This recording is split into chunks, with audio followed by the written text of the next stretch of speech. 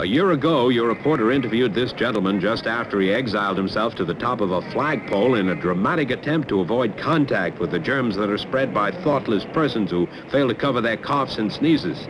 Today, our cameras are on hand to cover his descent. Oh, there's the signal. Sir, we'd like to ask you a few questions, please. Do you really feel that people have learned from your flagpole sit-in? Flagpole sit-in. Hey, that's a good one. I like that. No, I decided to give mankind another chance. I feel that the year I spent up there made people more aware of the dangers of uncovered coughs and sneezes that I helped dramatize in my own special way. Achoo! Achoo! No! Up! Quickly! Did you see what that monster did? And so he resumes his lonely vigil in the hope that by next year, everyone will learn that coughs and sneezes carry germs. Please cover them, won't you?